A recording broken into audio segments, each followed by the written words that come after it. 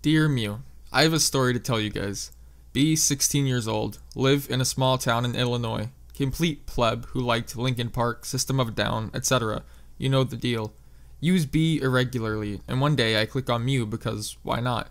It's not weeaboo shit like the other boards. See a thread on Pick Related. Download it, become obsessed with it, and even buy it on CD. Listen to it time after time. Completely socially retarded. Only two friends, both of whom are also socially retarded.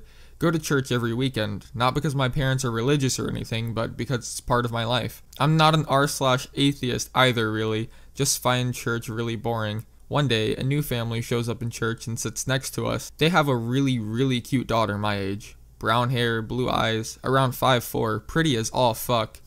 Hi, Anon, I'm new to this town. Wanna show me around? Her blue eyes open wide and look straight into mine. First time I'd made legit eye contact in 2 years. This is love at first sight.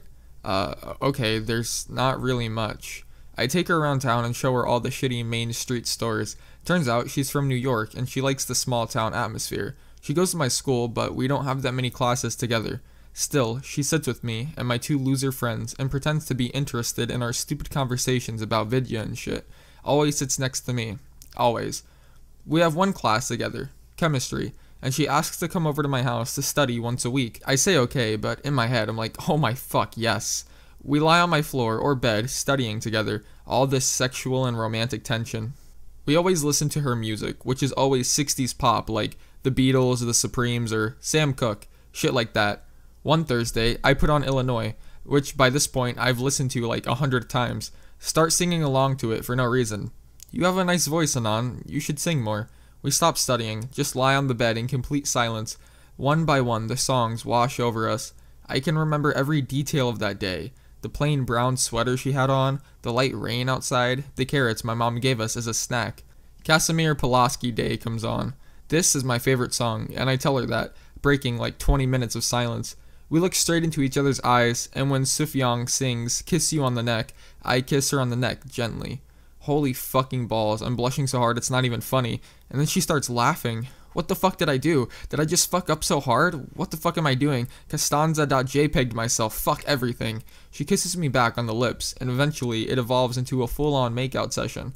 Afterwards, we go back to silence for a few minutes and then make out again. The greatest day of my entire life. I walk her back to her house, 20 minutes away, leave her at the front door with another kiss.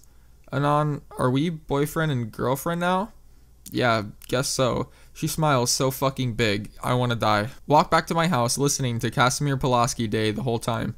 1.5 years later, we're still dating and still hang out with my loser friends. Life is amazing, and we wanna get married. One day, she gets sick. Headaches, dizzy spells, etc. One day develops into weeks. She goes to hospital and finds out she has an inoperable, extremely malignant brain tumor. I watch her quickly descend into not even recognizing who I am. Her face remains beautiful throughout. Her eyes still paralyze me. 34 days after she goes to the hospital, she dies. 10 days after Casimir Pulaski Day.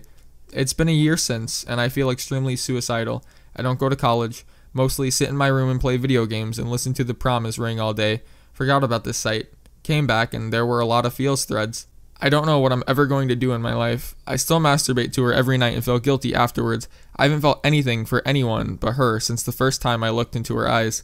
I don't want to kill myself because I don't believe in the afterlife, but I need something to do that doesn't remind me of her. This is the most writing I've done in a year. I need to get the fuck out of my house and out of this town, but I'm not rich and I can't make it by myself in this state. In the morning, through the window shade, when the light pressed up against your shoulder blade, I could see what you were reading.